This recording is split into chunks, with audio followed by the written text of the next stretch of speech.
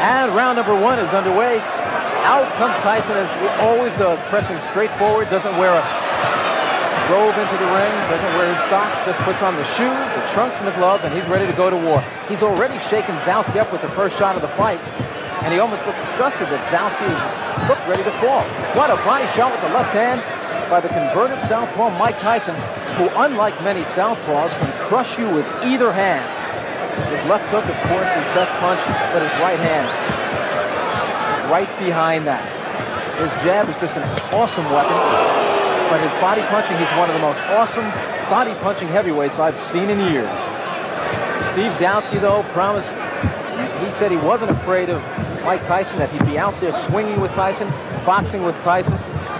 He has been in there with some real tough opponents. One of them, world cruiserweight champion by the IBF, Leroy Murphy, beat him on a 10-round decision and hit him with his best shots and couldn't take him off his feet. He's also been in there with Scott Frank, Mike Perkins, Benny Knosse, but he's never been in there with Mike Tyson. There's no question Tyson can punch.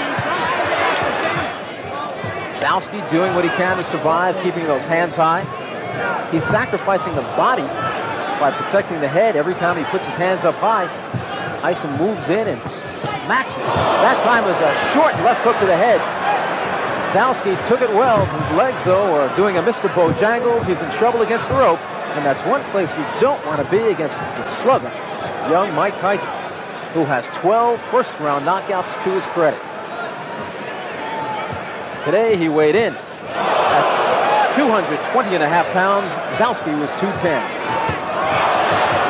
A swelling around the left eye of Steve Zouski, who is now taking the best Tyson has to offer. And you know that this guy is going to feel it after the fight. He's red on the left side from the body shots. He's red on the right side. His face is reddened. His left eye is swollen.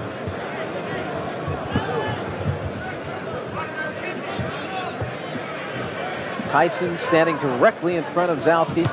There, bends down with a left hook to the body, right hand to the body. Zouski doing an admirable job throwing back. Catches Tyson with 2 right hands coming in and a left hook.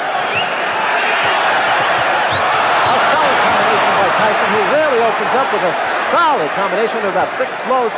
Zouski rocked back on his heels, but still comes back. Zouski bounces a right hand off the head of Mike Tyson, who's not exactly thinking defense in there now.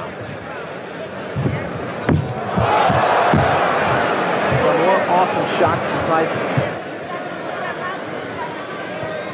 Solid right hand to the body by Mike Tyson, who looks to be just getting some real heavy live sparring in there. That's Zouski in big trouble against the ropes, but Tyson lays back, because Tyson is an outstanding finisher.